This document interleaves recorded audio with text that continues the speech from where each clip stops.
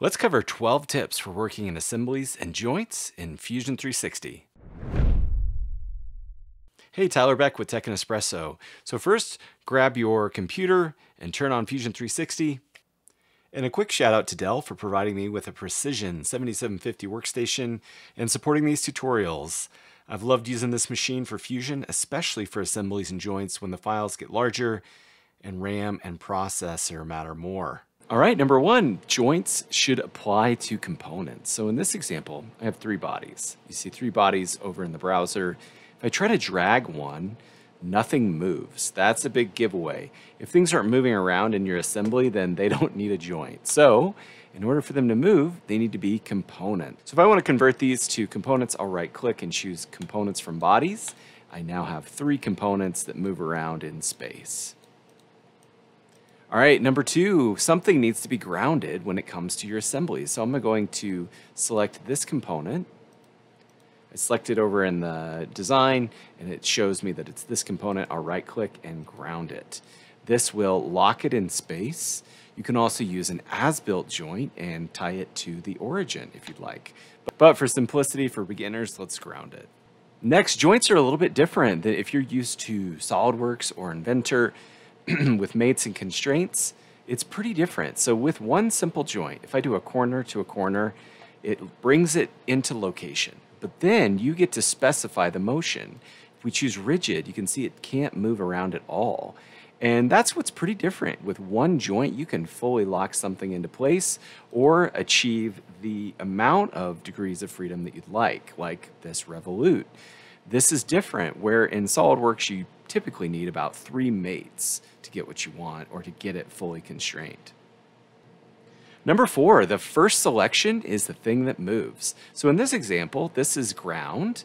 This is my anchor design, and what I'd like to do is maybe bring this shaft in and have it move along this axis.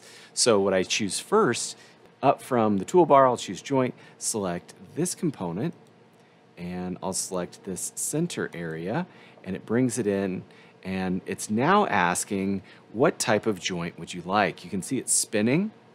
That's not what I want. Make sure the axis is correct. In this case, you look at the animation. It's going in and out. That's terrific.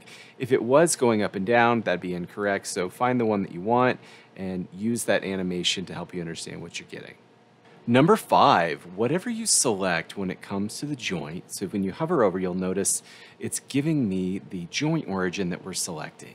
So I'm going to this middle of that cylinder, and now if I come over and select this center, it's going to put it kind of off center, so to speak, right? So it's going to put it all the way over in this revolute. So let's actually go rigid so we know where it sits. You can see it's not aligned how we want. It's doing what I told it to do from the middle of this component to the side face here. That brings us into our next tip, number 6, using Control or Command on your keyboard. So I can see this middle center joint origin easily. I'll click it, but what I want to do is select in the middle if I can. So I'll actually kind of hover here and hold Control in my Dell Windows machine and select that midpoint, and it brings it just where I want it to go, but it's doing a slider. That motion is incorrect. So let's go over to the motion and then choose the right way or the correct motion that I want for this joint. I want it to spin about, and there we go. That revolute, that looks much better. We'll accept it, and we're good. Number 7, where does this stuff get stored? So if you go over to your browser, you'll notice the joints folder, and that's where these joints are being stored. Number 8, J for joint is the shortcut. That'll bring that up. You can also do S for search or S for shortcut and type in joint and find it here, and as well as can find it up in the toolbar. Number 9, sometimes you need to find that midpoint, and we used to have to do a shortcut for this in the older format of Fusion. So we'll start a joint, and what I'm going to do is come over, and I can select the middle. That's easy to do on this first one. Great, and that's the one I want to go in. But over it, I want the center or center in space between these 2 holes.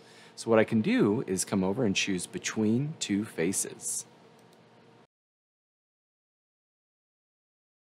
And I'll select the 2 interfaces, It then lets me locate that center, but it's now asking me where in the center would you like it, or which joint origin are you thinking about.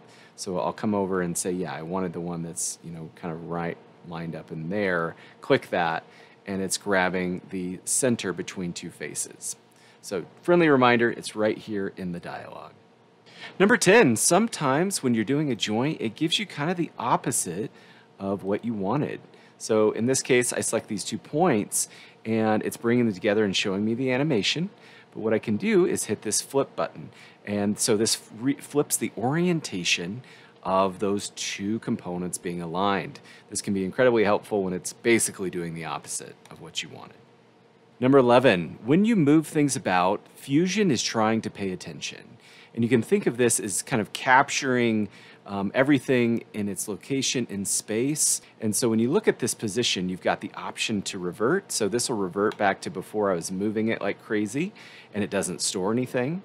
Or when you move it, you can make this your starting position, and you can capture that position. I would be mindful that having a lot of these in your design tree can start to tax and slow you down. So sometimes it's better not to overdo the captured positions.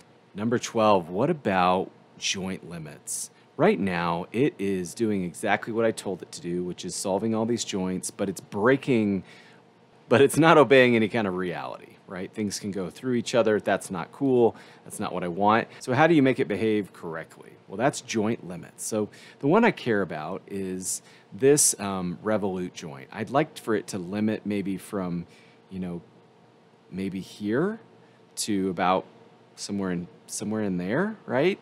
That looks great. So what we can do is find that revolute joint that we did. So if I click on it, there it is. Now what you can do is right click and choose Edit Joint Limits. Or if you find it down in the design history, you can right click and do Edit Joint Limits. And what we'd like to do is maybe a minimum and a maximum.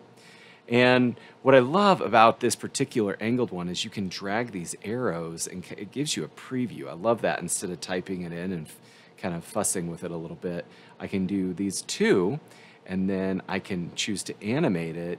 Now, it's not going to bring everything into the solution until we accept it. Now, when I bring it about, you can see, okay, it's locking in. Great. And that looks pretty good, maybe a little too close. It looks like it's striking there. We could run an interference. So I can go back, edit that joint limit, and back it off a little bit.